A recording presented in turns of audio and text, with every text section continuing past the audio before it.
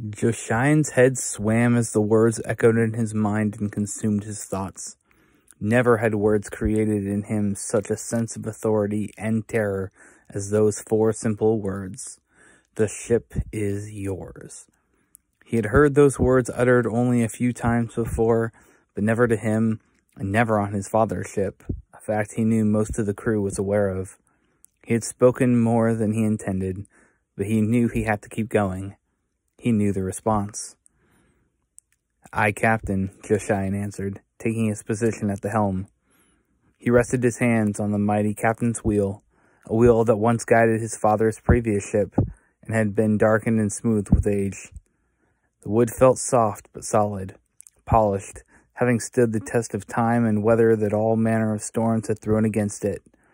He had gripped the wheel many times in the past, sometimes even having control of the helm while his father walked among the crew, but for the first time, he felt the weight of its power.